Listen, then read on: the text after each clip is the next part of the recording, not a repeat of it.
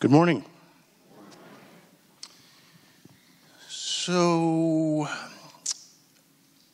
Gladys and I were talking at coffee a few minutes ago about something that she has observed and I have observed, which is that people who do this kind of work overwhelmingly find it a calling.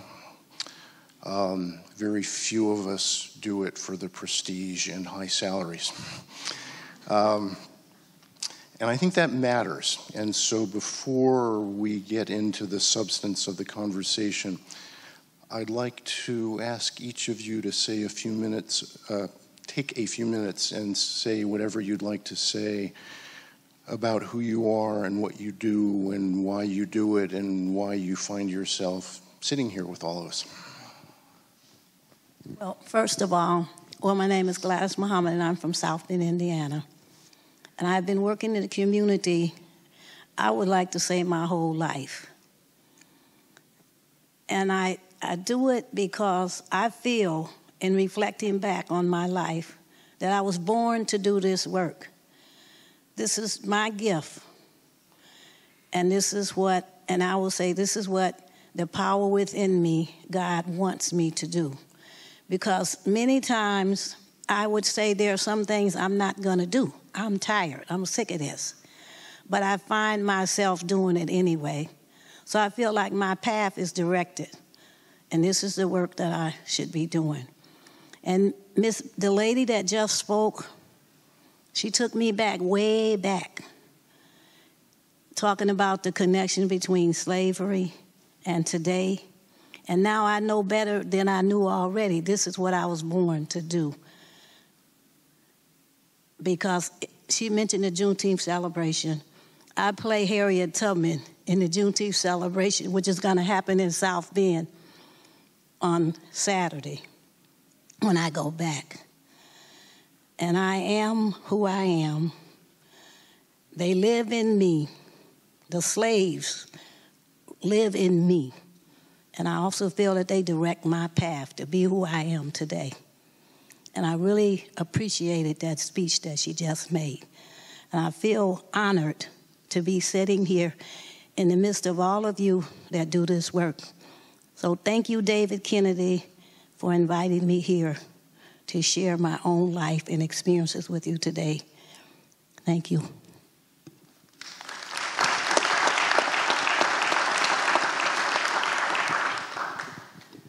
When wisdom speaks, it just draws me in. So I was just listening and watching her back there.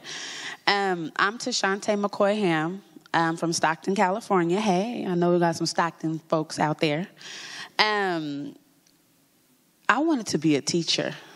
You know, I was a teacher, actually. My aspiration was to start in early childhood education and work my way all the way up to being a college professor, believe it or not. And then tragedy struck and struck and struck. So when I think about the question that he asked, I'm like, God literally called me to this. And many times I find myself thinking the same thing. Like, this is too much. It's too much pressure. It's a lot of heartache and heartbreak. And disappointments that come along with it. But then I, too, find myself drawn back in.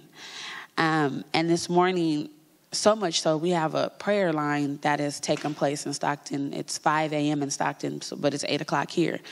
And this morning, when I was on that line, the young lady who was praying, she spoke specifically to operating in the vein of God and what His purpose is for you in your life.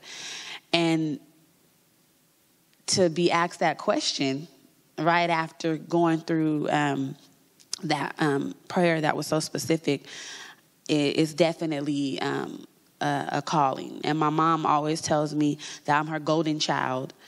Don't tell my siblings. No one's recording this, right? Which comes with a lot of pressure.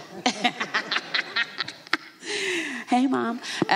Which comes with a lot of pressure. But I look at that as that calling over my life to bring forth a message and bring the voices of our people into the room and in spaces like this.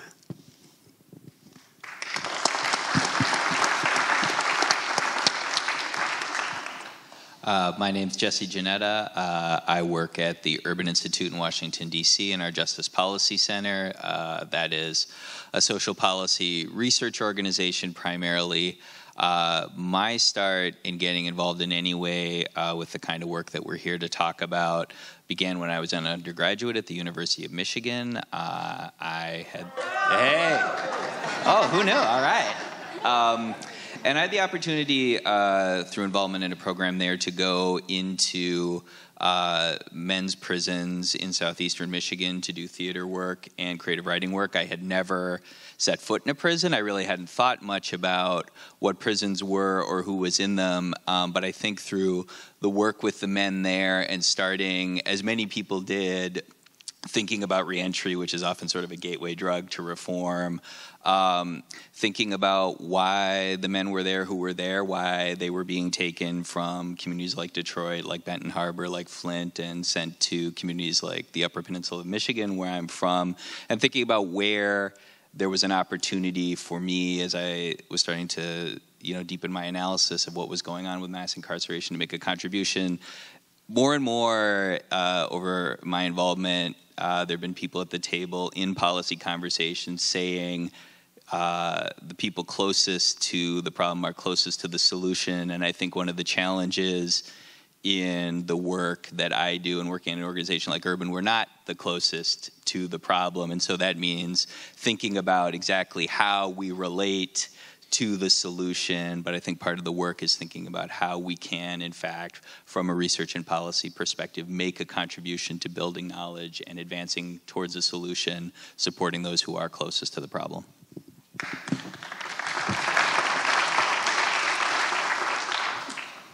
Good morning. It is now. Yes, now it is morning. Yesterday it was not. So good morning. My name is Toni McNeil. I'm from Stockton, California. And I'm a community organizer by trade and by call. I am a clergy. I'm an elder at my church. I'm an elder in the community. I'm an elder in the neighborhood on the on the street. For sure called. I hear that a lot. This is definitely something that you are called to. If you don't have a call, if you don't have this inner voice and pull that is driving you to do this work, then you won't last. That is an absolute assurance. I am definitely called, and what I believe for sure sitting here is that I have been being prepped all the days of my life, coming backstage from playing violins and, performing and doing different things on stage, learning how to get comfortable in spaces like this. It took a long time. And so I'm shocked in one instance, but on the other side, I'm not, because I can now see right here in this moment that I have been prepped and prepared all this time to be in a space such as this in order to use my voice, which can be very loud, and I'm working really hard on using my inside voice right now. Yes. But to use my voice to speak on behalf of people that will never have the opportunity to sit in this space in this time and use their voice. So I speak on behalf of my father, on behalf of my brother, on behalf of my brothers and sisters in the community, on behalf of those that are in my congregation at church, those that I organize with in the community. I sit, I talk to them. I make sure that when I speak, I represent them in everything that's being said. So I count it a privilege and an absolute honor to sit here amongst all of you great, wonderful individuals today. And I look forward to seeing where this direction is going to take us.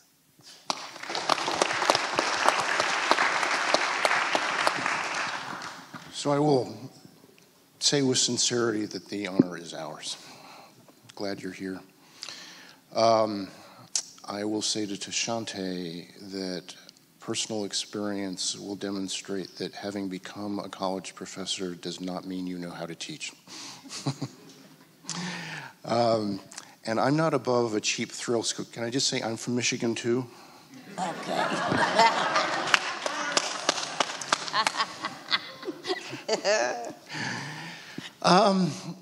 So I was also really moved by what Maisha Braden just said. And Toni, I think we will make our way to some of those areas. But I don't want to start there. I want to start not where we often do with police-community relations, and certainly not with police, but with community. So when I opened yesterday, one of the things that I said that I believe to be true and that I want to explore, and because I speak for the national network here, that I am committing the national network to, is articulating for those who do not get it that communities are not dangerous, that communities may have issues, they may have people at high risk in them, but communities are not dangerous. And I want to keep that conversation amongst the three of you as community members for a bit before I bring Jesse in. Jesse and I are also community members, but not the kind of community members we usually mean when we say community members. And maybe there's a sermon in that too, and maybe we will get to that. But what I said yesterday was, despite all of the deliberate damage that has been done to the affected community, about which Maisha Braden was eloquent, and despite all the things that have been not done out of neglect for the affected community, which when you put those things together is a litany of sin and supremacy and violence and abuse, that despite all of that and without any correction and support from the outside, it is a fact that communities conduct themselves, govern themselves, raise their kids, deal with each other, so that they in fact do the overwhelming work of producing public safety. Public safety is not produced by the state, it is not produced by folks with guns and badges, although there's a role for that perhaps, but the heavy lifting, the core work of public safety is done by communities. And having said that, and going to the grouping that followed in this place yesterday, Eric Cumberbatch and others were eloquent in saying that in the purposeful, deliberate, additional work of producing public safety through program and funding and activism and mechanism, he wants the community to be in the forefront of that deliberate work, not the traditional powers of the state and the criminal justice system. So let's start there. As you think about what scholars call informal social control, which is the everyday work of community and family and self-governance, and what communities might do in addition to enhance public safety. What do you think about that? Where is your community? Where is the sort of state of the thinking and the work that you see and that you do? And who would like to start?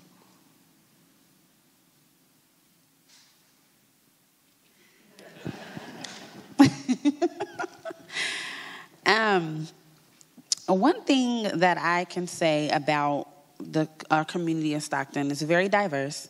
It's a very unique, period. It's a very special place. There used to be a sign that says someplace special when you drive into Stockton, because it truly is. For me personally, it was making a connection with Chief Jones in our area was very interesting, the way that it took place. we met at a Survivors Speak conference, which is led by the organization that I work for. And he had just began to get involved with the national initiative work and was on stage speaking about how he had the desire to connect with community. So I was like, my spidey senses went up. Like, oh, okay, we in the same community. I'm going to go get in his business.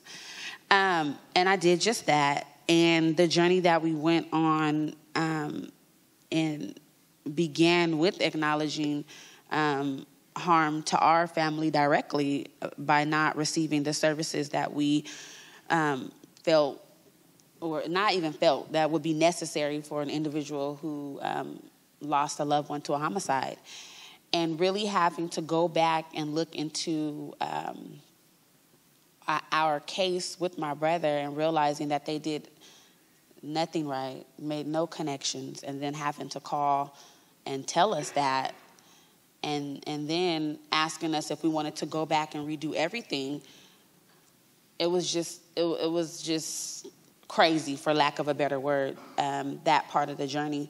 But after going through that and seeing the accountability on their behalf, it just began a journey of reconciliation and healing that has brought so many other individuals to the table and into the space to begin the same process.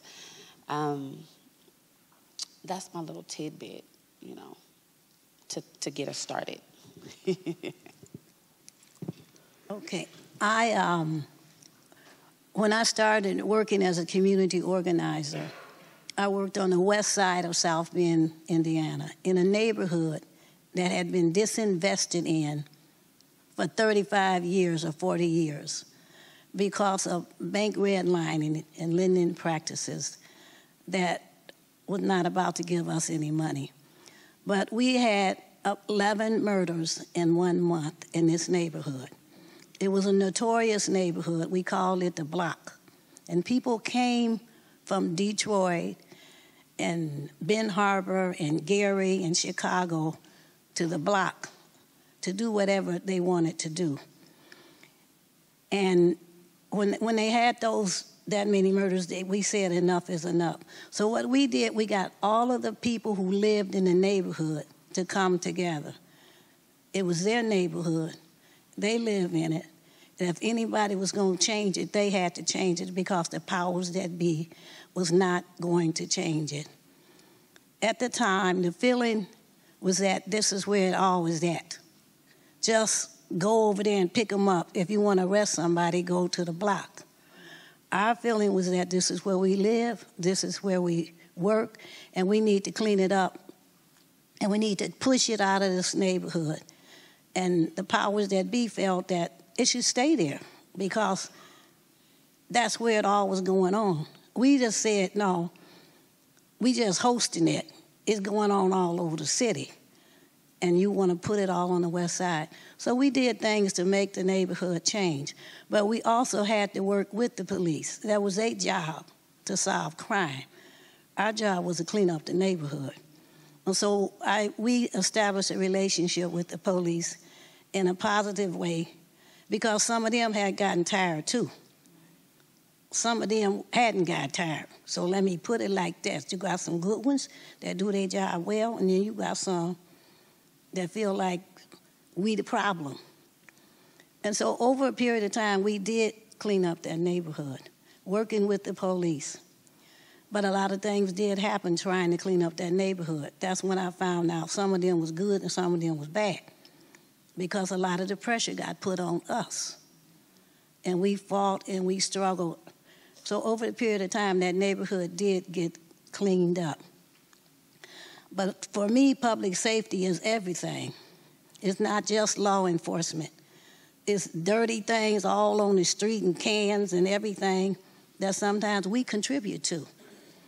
And we had a vision. We had to see a vision. We had to see the neighborhood clean. We had to believe that it was going to happen. And over a period of years, again, it did happen. But I met a lot of police officers. I worked with them. Some of them, we worked well together. Some of them, I had to say what I had to say. But I just believe that public safety is everything. And over the years, I've had lots of experiences working in the neighborhood. So, thank you. When you said, David, community, initially when I hear community, I immediately think of my neighborhood. I immediately think of where I live, where I reside. However, there was something that you said that really stood out to me. When you say community, and this is just how I processed it, when you say community and I say community, we are literally perceiving two totally different entities. It is not the same, which makes me then wonder what community really means. What is community? And so as I was listening, I was looking around the room, and my ideal perception of community would look like this room. This room is amazing to me. The diversity that is in this room, from race, gender, age, just everything. It is amazing. This is an absolute eclectic room. And it's calm and it's peaceful. And the education levels are different. The backgrounds are different. But there is no real schism in it, and to abide and exist in this space. That's not what my community is like. That's not what the community is. And I've never experienced that in community. However, I know it can exist. So when we're talking about community, the community that I see in my mind is a little convoluted, because we do need law enforcement in our community in order to keep and uphold the law. However, we also need the members of the community to function. However, the members of the community need all the right tools in order to function. And none of that is equal when you have two different perceptions of community. So for me as an organizer, what I'm finding that I'm having to do is a lot of groundwork, foundational work. I've got to go in and first build up hope where there just is none, if we just are really honest, with systems that have just failed us over and over again, as a people in the communities that are diverse, that are really lacking, the communities that we can paint pictures of. So there's a lack of hope. There's a lack of investment. There's a lack of belief. And every now and again, someone comes in, with the cape and the hero stuff, and we're going to do something different. And there might be a little bit of hope, but in the generation that we're dealing with now, that hope is rock bottom. Pretty much rock bottom. So to come in and just sell anything, it's very, very difficult. So what we're having to do from faith-based organizing is just from the ground level, really, really invest in leadership in the community. So for those that others are not, they're looking at as, say, the problem, we're looking at for the solution, and then spending a significant amount of time in leadership development, learning how to articulate what is it that you would like to say, putting people in spaces with individuals that they wouldn't otherwise speak to or talk to, and letting them tell their stories, and then share what it is that they believe that they need in order to make a change, and generational change. In other words, if I'm 50, I'm proud of it, by the way. And so as a 50-year-old, Tashante and I, we interact, and Tay is a little younger than me. I won't say her age, I'll let you say it. But that generational thing, I shouldn't be, necessarily combating with her for whatever track or lane that she's in, but there is something to be invested and poured into her. And then she has something to pour into those that are under her. And creating the responsibility, I'm responsible for her. If she's not successful in my community, then I have a role to play in that. There is something that she's lacking that I failed to give her. And so we're trying really hard to create a sense of responsibility all over again in our neighborhoods, in our community, through leadership development, through organizing with those that care. Because the truth of the matter is, the majority of the people in the community care about the people in the community. Let me stick with this for a second, and then I'll aspire to bring Desante and Gladys in. So, one of the things that Maisha Braden said, which of course is true, is that where there are troubled communities, in the phrase that we have been taught and have used for a long time, that's not an accident, that was deliberate. And where there are troubled communities exist because white folks made troubled communities. And one of the markers for progress on this is that in Stockton and elsewhere, people who are white and in positions of power and privilege are beginning to get that and say that out loud. And again, I hope we'll make our way to that. But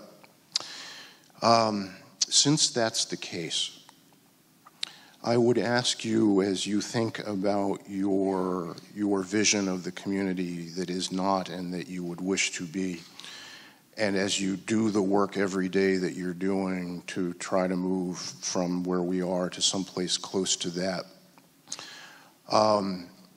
and because I really liked Maisha's phrase, which she kept coming back to, which, if I'm remembering right, was by birth and natural right. What would you say that your community deserves and should expect by birth and natural right? I'm laughing because that's just a loaded question. That's huge. What would I say? Wow. So I always challenge people to use their prophetic imagination. David, you asked a question that makes my heart just emotional. That's a loaded question. How do I answer a question when I've never had the answer to imagine? How do I say where we need to start if we've never had a start to begin with? My goodness. Equal playing field? I know it's presumed that we have it. However, when we said redlining, the more that I'm learning, if my community then was redlined and resources in your community I never even had access to, then once by law that's removed, but those resources in abundance aren't poured back into the community so that mine and yours look the same, knowing that I have no access to those resources, I have no way to tap into those resources, my community will never be able to actually balance out. So that's a loaded question. When we say, what is it we want to restore? How do we restore that which never was? How do I imagine something to be reconciled with which never foundationally started as a real, tangible relationship? I actually tremble at the term. I don't care for the term white privilege. I know that it exists. However, I also know that it's not something that was created by individuals in this space. I do believe that supremacy exists and that all of us are now attempting to actually wrap our minds around the damage of it and what actually transpired and took place historically that created this big gulf between all of us. So laws and entities can't even, community people can't even exist together. But to imagine, I don't know, I would have to sit at the table and speak to someone in order to actually know, how do I imagine what a steak tastes like if I've never really had a steak? All I can imagine that steak to be is the best chicken I ever ate.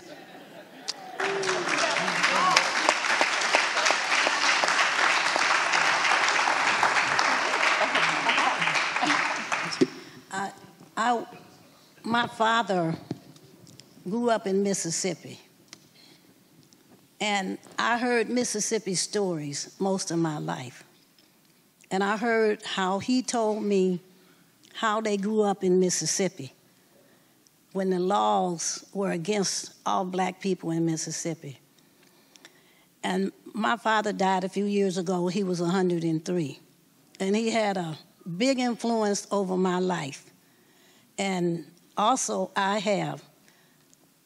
it's 17 of us. So it's 11 girls and 6 boys. And my father always told me that nobody was born, that God let people be born in this world because they were somebody and that they were supposed to be free. And I feel like I was born free. Whether or not this community or this system allowed me the freedom that I should have had, I had it when I was born.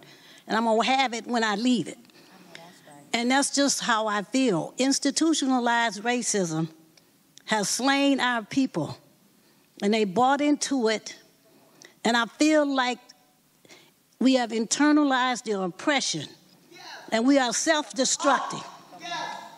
And if anything gonna get out of that self-destruct, we got to get our own selves out of it. They ain't gonna do it. All right. And in the privilege, white people do have privilege. They have so much privilege that they don't even know when they being racist. And it's up to us to help them understand that we can no longer allow this to continue in our community. We do this work because we want a future. We want a future for our children. And I don't want to preach, but it is painful. It's painful. And they'll say we got an inferiority complex. No, you got the inferiority complex. And I feel we do this work in our community because we have to make the change occur. It's our freedoms that's at risk. It's our freedoms that are at risk. And I just feel that deep down. And we got to believe it. We got to see it. We got to see it. We got to feel it in order to change it. And that's just how I feel. I'm going to stop because I don't want to cry. Because I got to be able to fight. And I'm going to work with the police and anybody else that's going to do the right thing to help our communities live a life, to help our children have a life for tomorrow. It ain't about us. It's about our future. Thank you.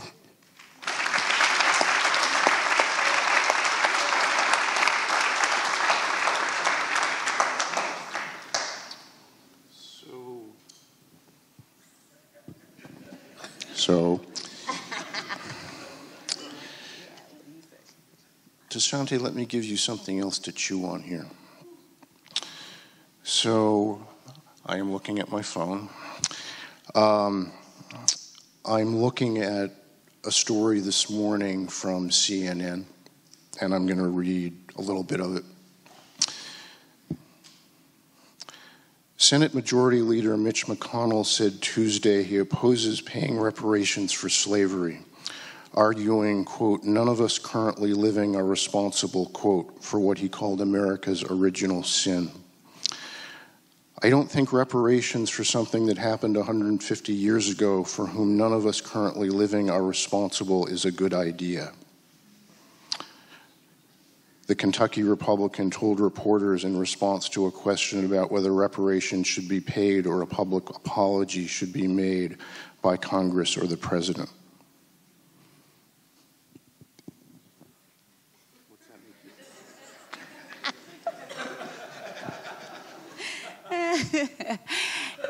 If looks could speak, the way that I was looking at you as you read that speaks volumes.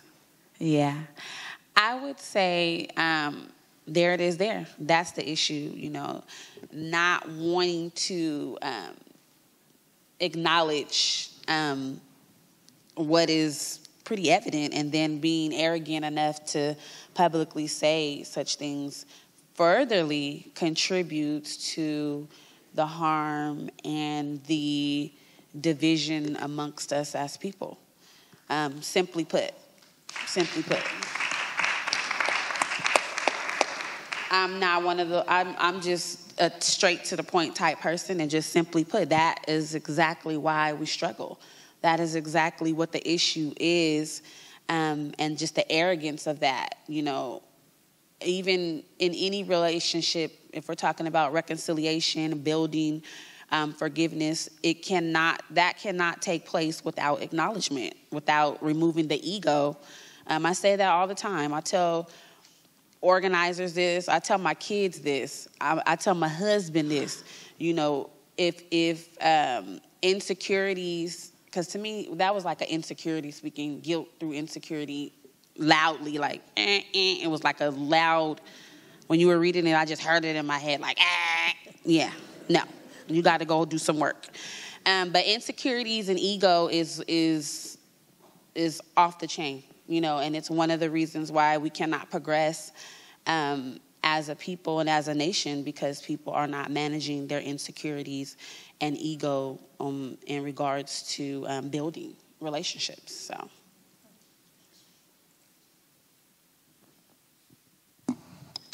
And now for something completely different, but not entirely. Right? So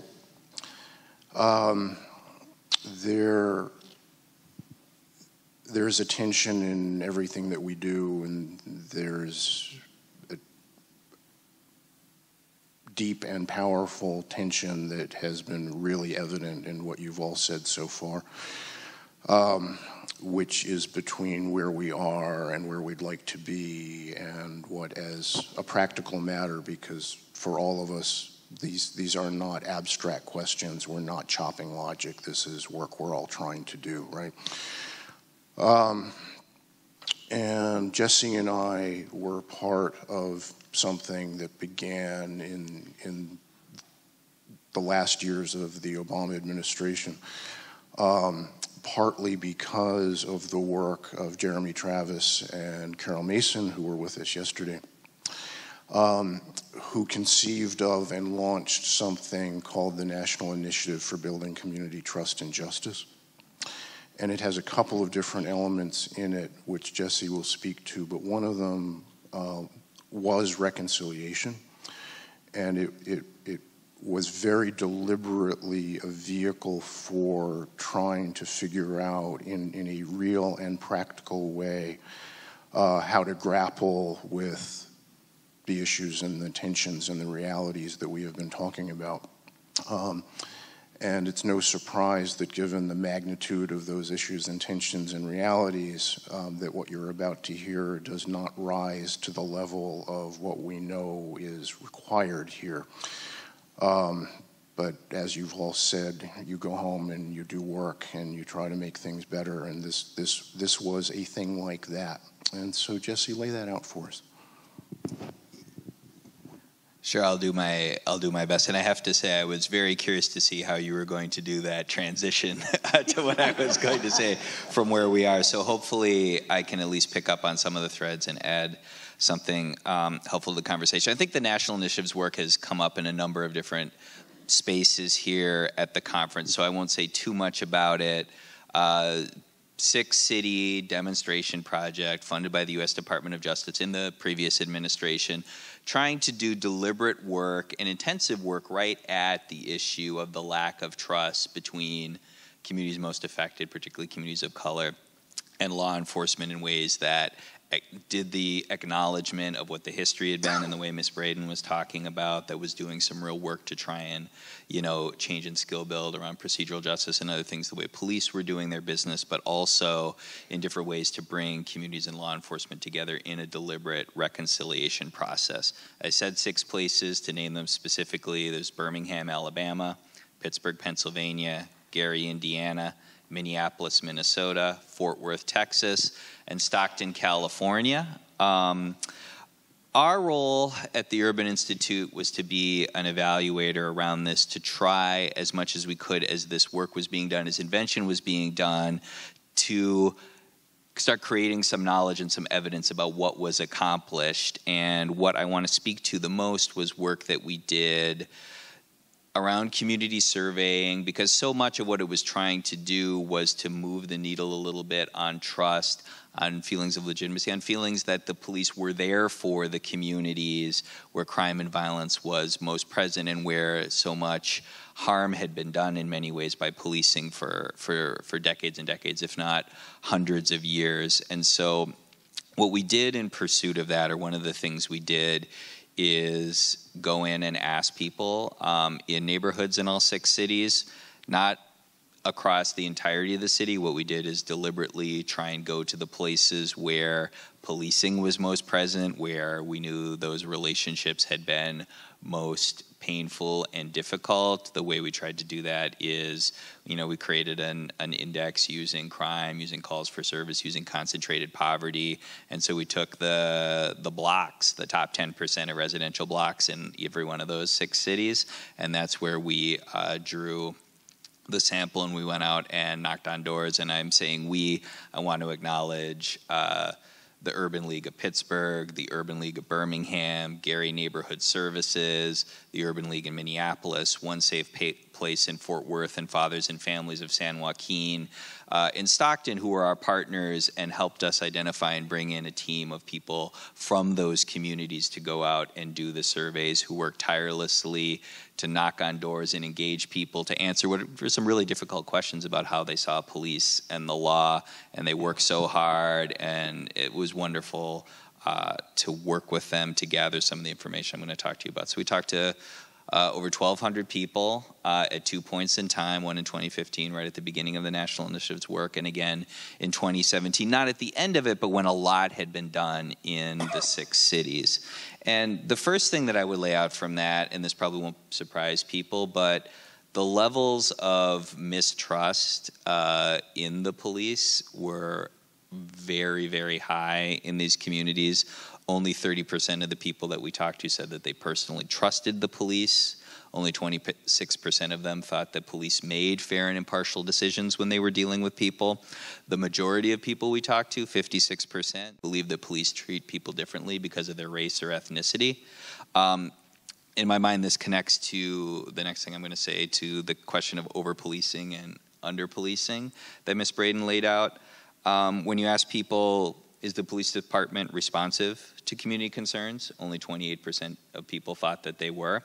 The same percentage, when you ask them, do the police prioritize the problems that are most important to your community? Only 28% thought that they did. So you could really see this misalignment from the community's perspective of what the police are out there doing and what they want and need. And finally, on some of the basics, we talk about trust building as a piece of reconciliation. You can't have trust where people aren't trustworthy, where institutions aren't trustworthy. And when you think about trustworthiness, we asked, do you think the police are honest? Only 24% of the people we talked to agreed that the police were honest.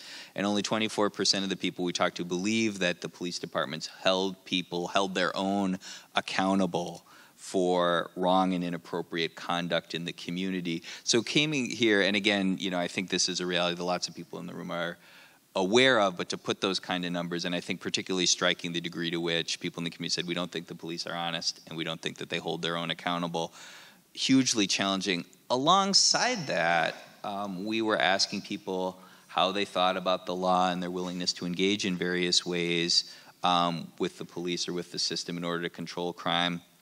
And for all that I just said, 3/4 of the people we talked to either agreed or strongly agreed that all laws should be obeyed. 71% of the people we talked to said they were likely or very likely to call the police to report a crime. 64% to provide information to help find a suspect. 53% to attend a community meeting to discuss crime in their neighborhood with the police. And these aren't surprising things for the community to say in general, but I do think when you put them alongside the picture that they are providing about what policing looks like in their communities, when you put those two things alongside each other, I think it is surprising the level of willingness to engage or, to have, maybe to say to have faith in the law is too much, but certainly not to have given up on that. And I think part of the idea of the national initiative was there was real potential there. And when you talk about trying to build the coalition necessary to really address a problem like violence, you need to try and unlock and build the kind of progress and trust that's necessary to access the potential partnership that I think that implies.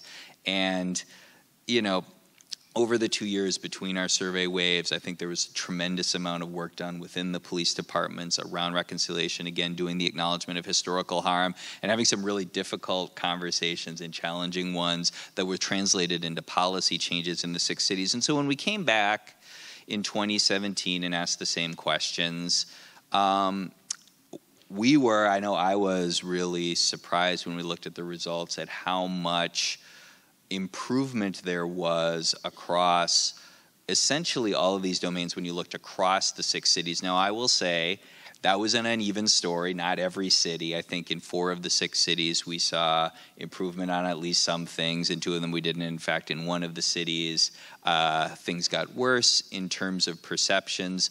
But one of the things I think we took out of that is it's early, but I think at least some hopeful evidence that doing deliberate work to try and bridge that gap is possible in terms of making progress. But what I do want to leave with, because I think that is very heartening, and certainly for everybody who put in all the work in the national initiative cities to try and move that progress, it's very heartening.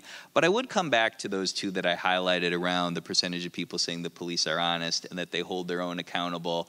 That got better, but neither of them got to 30%. And so we do have this situation where it looks like some progress was made, but the progress was made from a very difficult starting point.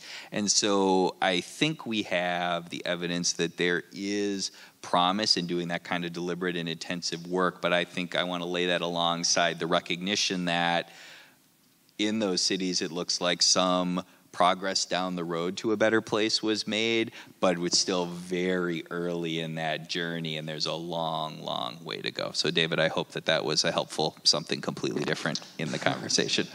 I found it so. And let me reflect on that a little bit and tell a story.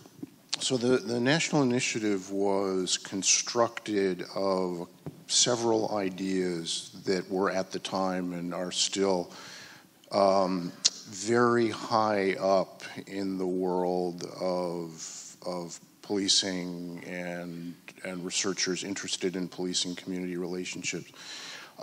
Those being procedural justice, implicit bias, and reconciliation. And there was a cast of thousands working on this project, but the reconciliation piece was particularly vested in the national network. So the idea was that by working with departments and communities on improving procedural justice, addressing implicit bias, and frankly trying to figure out what reconciliation would look like, that progress could be made. And not to our surprise, it turns out that progress was made, which is really encouraging. So in the world of what we can do immediately, that world has just gotten a little bit better. So I want to dwell on both reconciliation and Stockton. And I've gotten permission from the Stockton folks to talk about this, so I'm not violating any confidences here. But the idea of reconciliation was, and again, Maisha Braden articulated this really well, which is that whatever it is we're dealing with right now did not happen right now. Not all of it by any means. And our friend and colleague, Pastor Ben McBride, who works in Oakland, and many people in this room know Ben, teaches this to recruits coming into the Oakland Police Department. And what he says is, when you walk in your uniform in my community does not see you for who you are. We see you for what your institution represents. And the line he uses to try to get this across is, history has stolen your identity. which is really powerful. And the notion behind reconciliation was that reality is so profound that it cannot be dealt with by looking only at what's going on today. We have to go back and we have to go deeper. And we all talk like this, but Jesse was talking about the survey results and what they said about policing as it was being practiced in the community. And one of the points here is that it's not just about policing as it is practiced now in the community. That's important, but the collective experience of the community with policing is not about what's happening just right now. And just to read ahead a little bit, right after this, we will be honored in one of the panels by the presence of acting NYPD Commissioner Benjamin Tucker, who is going to talk about the apology that his boss, the commissioner of the New York Police Department, made last week to the LGBTQI community in New York City for the NYPD's role in the Stonewall incident. Right, so the hope here is that by taking on that historical experience, something important could happen. So here's the story. I had the great good fortune to be the one who went to Stockton and said this to the middle ranks in the Stockton Police Department. And I have spent a lot of years saying difficult things to police officers, and I'm good at it, and I almost always get away with it. This was not one of those times. They basically ran me out of town. And they were deeply, profoundly, viscerally angry with me. Because what I had said was communities do not trust the police, affected communities do not trust the police. Here are the reasons why. And their reaction was, not here. This is a good police department. The bad things you're talking about may happen elsewhere, and because you're saying it, we believe it. But we find it hard to believe because we would not tolerate those things. And the folks internally who were committed to the NI kind of got me out of the room and said, get out of here. We can probably salvage this, but we don't want you here anymore. And then Urban did those initial surveys.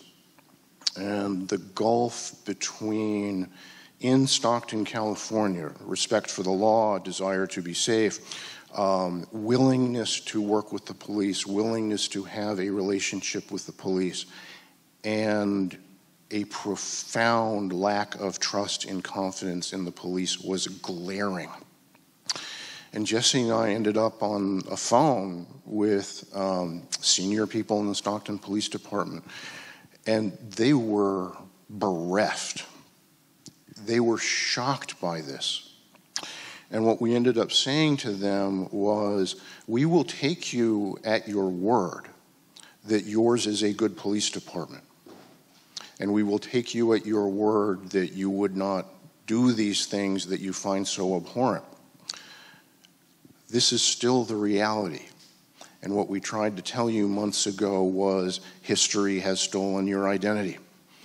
And unless you deal with that, the experience and the views of the community for the police is not about you and yours and what has happened in the last 18 months or 5 years, right? As Maisha said, it is deep.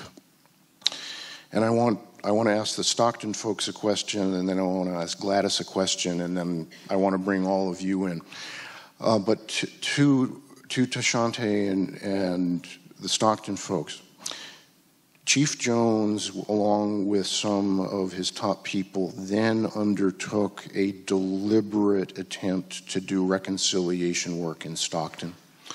So tell us a little bit about that and what it felt like and what you think it meant. So I attended a town hall that Chief Jones and Captain Metters and a couple of others in our city put on at Progressive. It's a church in Stockton. And when Chief got up there, he began to talk about the history of harm within, communities, between communities and law enforcement in front of all these people. And I was like, wow, oh, okay. And he literally gave a public apology on behalf of the department. And to some, you may think, yeah, that sounds good, because I thought the same thing, right? And then it was what took place after the fact. It was the call to do listening sessions and have what I call courageous conversations between law enforcement and community. And I thought I was like, oh, that's fine. That sounds like something. Okay, we'll see. We're going to have a conversation. And so I had the opportunity to organize a couple of those conversations. And I'm like, okay, it was a conversation. So I thought that it would end there. But no, there were actually action items that were literally put on a list. And Chief Jones, we still, to this day, we have a check-in on Monday. We began to have our check-ins, and he literally would check off the list of action items that were discussed in a couple of those conversations. And for me, that was a big deal, because it's one thing, you see a lot of, especially when you're talking about law enforcement or systems, you see a lot of what I call one-hitter quitters. Well, they'll come through, here's coffee with the cops, or, this is what we're doing today, and then there's no follow-up. That was not the case in that situation. A lot of the things that a lot of the action items that were put in place in a lot of those listening sessions are still going on today. The very first ever policy advisory board was created and ran by community members. The very first policy advisory board was created within SPD and ran by community members. We literally sat down at a table and went through all of the policies and were able to speak to the changes that needed to be made from the perspective of community members. And that's not a little thing. Like, that's a big thing. And so many other, just the breaking silence movement that we started, and going through communities and blending the conversations and creating the spaces of just community, and allowing community members to begin to see law enforcement as a part of the community, because they are a part of our community, and also reminding them that, you are a part of the community and we have to work together. There have been, the opportunities for others to go from the community to go into the PJ classes and the implicit bias classes. I was one of the first community members to be able to do that. And I remember sitting in there thinking, this is very interesting stuff. But I'm only one person. So there needs to be more people who you allow to come into this space. And then we took it to another level once we got an implicit bias. And I was like, it was interesting to see a white officer talk about Black history or the history of harm. That was really interesting. And they were down to have a dialogue about what that was like, and how maybe you should include community members and allow them to facilitate those classes with you. Or maybe you shouldn't even maybe this should be being done in the community, which is scary, to law enforcement who, in spending time with them, just like we don't have trust with them, they don't have trust with us too. And so it was a trip, for lack of a better term, to see how a lot of our feelings were mirrored.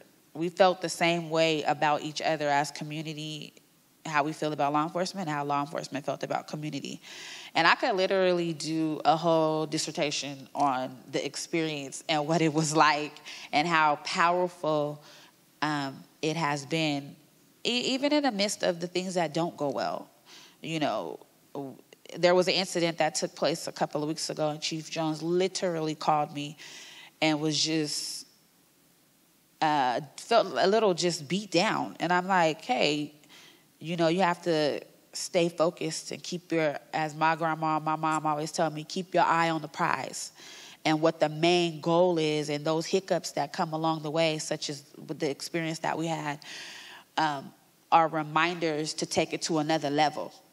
And so we wouldn't be able to have that type of conversation or relationship had those reconciliation conversations hadn't taken place, and acknowledging harm through there. And it just proves that, we're on the right track. I may be gone in my grave and not walking on earth anymore when we see the big shifts, but it's definitely proof that the work that is being done is necessary, it is powerful, and it is effective.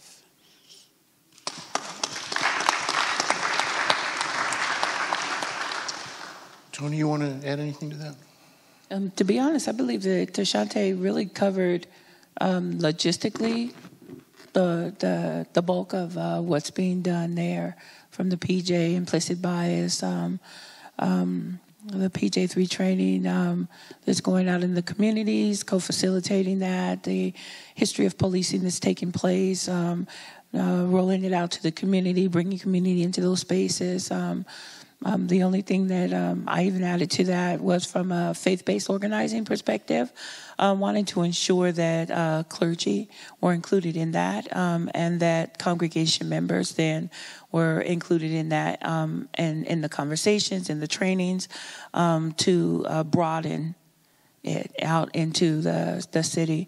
One thing that did come to mind when you were going over the information, my first training that I went through, history of policing. I've gone through several of the PJ training, trainers, all of it. I love it. I love it. I love the environment. I didn't at first. At first, I was like, I need my collar on while y'all got y'all uniform on. Shoot, I need to, put on my uniform and come in here too, because, it's a little intimidating.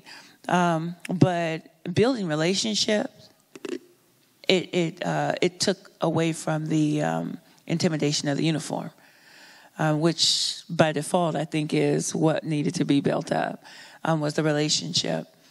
History of policing. I will never forget this conversation with Captain Metters. He did the entire training. I thought it's a stellar training. I love the material, all of that, triggering up and down roller coasters of a flood of emotions, and then just the epiphany. The epiphany for me was, so you've been used to uphold laws that were not necessarily in my best interest. Well, I don't know how I'm feeling about that. I had to really think about it, because you're not making the law. You're just upholding the law. You're doing the dirty work for some of the laws that you may not even agree with. But that uniform and that badge require you to. And I wanted to test the theory out. So that's me. Why be in the room if I can't challenge it? So I'm going to test this theory out. Let me ask the question. So now we have relationship, Captain Metters. And I'll email and just send you prayers and I'll call. And Captain Metters is amazing. He's an amazing man, and so is the chief, and all of them. Absolutely, I promise you, they are stellar individuals, and I have a sincere love for them. My concern was, I know that you genuinely love and appreciate Elder Toni. Should the White House decide they don't like Elder Toni and develop a law that says anybody that look like Elder Toni, I just have to make up, crazy stuff. 6'1", certain weight, because I'm not telling y'all my weight. 6'1", a certain weight, certain skin color, talks in a certain kind of way, and they actually designed this law that says anyone that looks like her, now I need you to arrest her and hold her, or whatever that could be. We can fill in the blanks for what that policy was. Would you still love me? Even if you knew I'd done nothing wrong? Even if you knew that was an unjust law, even if you knew that it would cost my family, cause harm to my family, because in essence, if we're going to sit at the table and have courageous conversation, if we're really going to talk about what this is, the history of policing, if we're really going to dig deep like that into it, David, the truth of the matter is the minute that you put this uniform on, we know that it's attached to history, but when we look at that history, then we have to deal with and grapple with the fact that history has not been kind to my people. History has not been kind to us at all. The laws that have been implemented have not been kind to us. And now I see that you also were used to uphold those laws. So how do I trust the entity, the very entity that's been, how do I trust? Beyond the relationship, how do I trust that? Because that thing's fragile. It could change at any moment until they actually say, okay, we're going to be a part of this policy. We're going to be a part of the conversation that says, no, that's not just. That's not right. Because until that happens, truth be told, I don't know whether or not this trust thing is fragile enough to, it might change at any moment. It could change tomorrow, depending on who decides is going to take, well, not tomorrow, but it could change in 2020. It could change 4 years from there, depending on whatever the next campaign is, whatever the next thing is that says, now the narrative is this person. That person is now the criminal. So we have to really take that in there. And I know, I feel it. I felt a shift. I felt the heaviness when I said it. But that's my reality. That's my reality. This time right now, the narrative says that somebody else is a criminal. Because history has already said I've been a criminal long enough so that you've already been programmed that. And I've been conditioned. That was the other thing. And I'm being elongated. I'm going to let it go. When you were saying you were reading the stats and they were doing the statistics in regard to law-abiding citizens or what have you. We've been conditioned to be law-abiding citizens. Most of us have. It's a conditioning that has taken place. No, I don't want to break the law. No, most people don't want to break the law in the community because we've been conditioned not to. What happens when people begin to find out that conditioning that has been put into place is only so that we can submit to further oppression? Then you start seeing some of the things that you see happening in our communities with the younger children that are looking at it and saying, hey, I'm being conditioned to submit to oppression. This is not fair. Because once they put that uniform on, they don't really care about me because it's power. We have to break these cycles that history have painted and that they've created. If we don't, the things that we see now, that fruit's only going to keep growing. We got to break.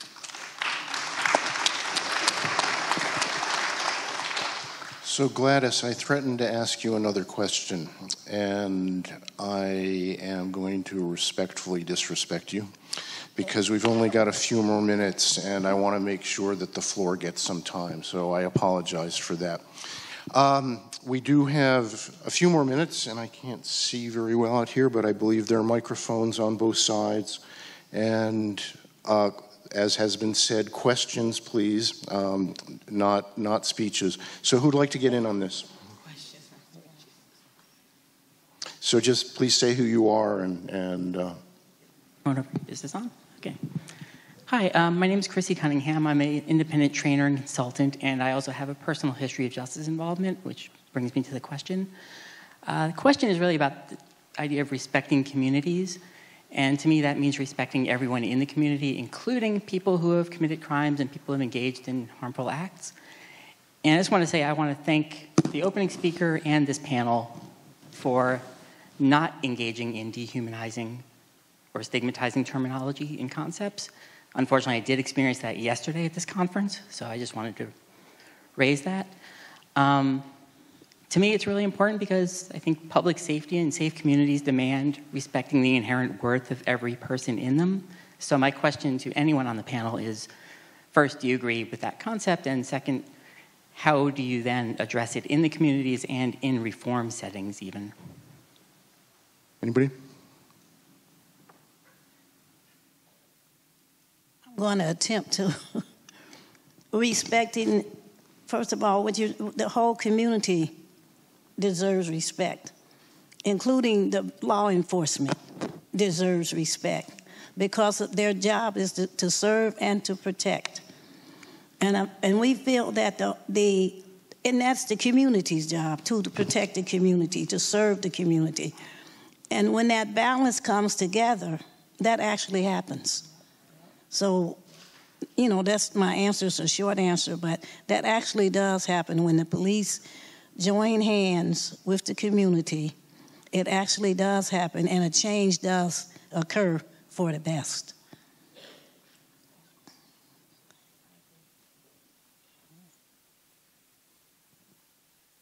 Hi, Michael Green.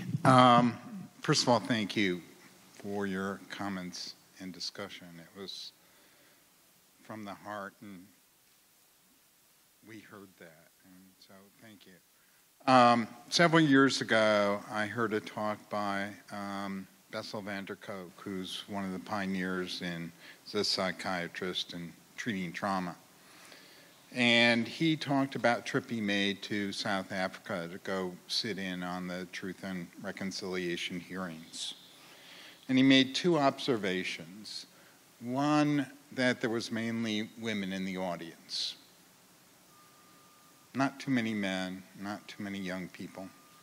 And the second observation he made was that they take regular breaks. Women would break out in song and dance as a way to process on a deep level the trauma of hearing those confessions, these terrible things that were done in South Africa.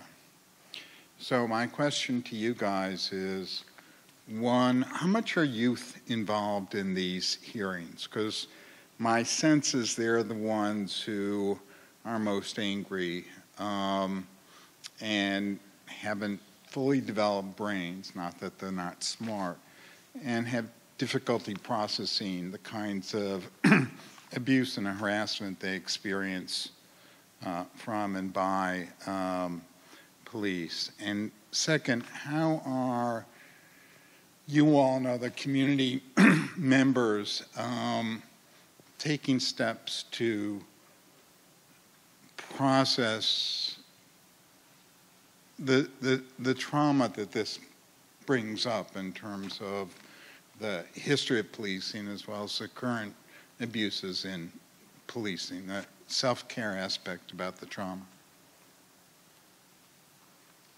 So the first thing that came to my mind when you were sharing in regard to the women and stopping in song and trauma, childbirth is trauma. She went there. And so as a woman, I'm slightly biased. I could be. I just feel like in this day and time, what we're finding more often than not is that you have women that are leading in communities, especially Black and brown communities, where there have been deep amounts of trauma. You have women that are stepping forth, that are actually using their voice and speaking out and pouring into and nurturing and loving in the communities in more profound ways. Because I believe that women we house trauma differently. We process trauma differently, and we'll function in trauma differently. I'm not saying that that's like the best way. We have to deal with it. However, it is just something, and this is just my opinion, that there is just something innately in the essence of a woman that fortifies us to be able to function a little longer in trauma in our communities, in the absence of the men that have been there over the years for different reasons, whether it's prison, shooting, just different reasons we've had to function, though, in our communities. In regard to the youth, all I will say is that it would depend on the compartment or the area. And I'm going to bounce that more so to Tay, because all the youth. My grandson is 8, and when we're looking at youth, what we're learning, or what I'm learning from those that are coming out of penal institutes and going out and really wanting to do more work in depth in the community to redirect our youth, is that if the youth are being targeted prior to being touched by the system, then there is more actual engagement and more hope. And that the younger that the youth are in our communities, the more pure that they are, the more respectful that they are. So whatever gap that there was when there was an absence of parenting and guardians in Black and brown communities due to some of the systemic things that were taking place. A little bit of that is being rectified with the millennials. They're leaned in more towards rearing up their children and more engaged with helping them to understand what's going on. Our teenagers are the ones that we're really needing to target in our communities. Thanks. And probably one more. Oh, my name is Lisa Clemens. I'm a retired Minneapolis police sergeant, and I've been on Facebook just screaming that you have 3 Black women sitting up on this stage, because this is not what you see. So I also had an organization called A Mother's Love for empowering African-American mothers, single mothers in the community. So I want to tell you how proud I am to be sitting in this audience and watching you on this stage. Thank you. I wondered that too, David. When I looked around and saw us, I said, wow, what's going on? So I was proud of that too, that he had 3 Black women on the stage. And please. Okay, so I have a quick question. I tend to ask this question of all panelists because I just like to get the diversity in the answer. So you all do a lot of work close to the ground. So you said the people who are closest to the problem usually have the solutions. And we have a lot of allies that are not African American, but they want to help. And we talk about having them use their white privilege, but a lot of them don't have access to these spaces that us Blacks think that they have access to. So what advice would you give those non-African Americans who want to be on the ground organizing and don't have access to those spaces to use their white privilege? Create a space. Create their space so they can have that space. In our community, we as an outgrowth of the safe communities, we created a round table with having ongoing dialogue with the police about, what's going on in the community, how we can help them, how they can help us make our community a safer place. And we have voices, Latinos, Asians, young people, old people, whoever can come. We have it at the Civil Rights Heritage Center, and they can come and talk about increasing those positive relationships with law enforcement and the community to keep making our communities a safe place. So create a space or move into that space that somebody already got. They are part of the community too. Tell them to, open that and let them in. I want to say something about the young people though, because they call me an old person, okay? But we do have to create that space for the young people to come into it, because they tell me, Miss Muhammad, when you gonna sit down? And I said, when you stand up, I can't sit down. All right. So we have to create that space, don't we? Okay. Thank you. So we do have to stop. Could I just ask you to ask your question? And I'm hoping that some of the panelists can circle back to you. Actually, thank you. My name is Philip Simmons from Ceasefire Detroit. My question is for the Urban Institute. I'm curious in regards to the numbers that you guys asked as far as the survey, that trust and the attributes. I'm curious what attributes were used as far as what race, ethnicity, age, male, female, as far as who's asked the question, because I find it a little bit interesting that trust went up after Trayvon Martin and Eric Garner, from that aspect of it, that trust went up in these communities after such harsh violence from that aspect of it. So what were the attributes that were used? So no. Yeah. Nope. You two can find each other. I'll catch up with you. Will you join me in thanking my panelists, our panelists?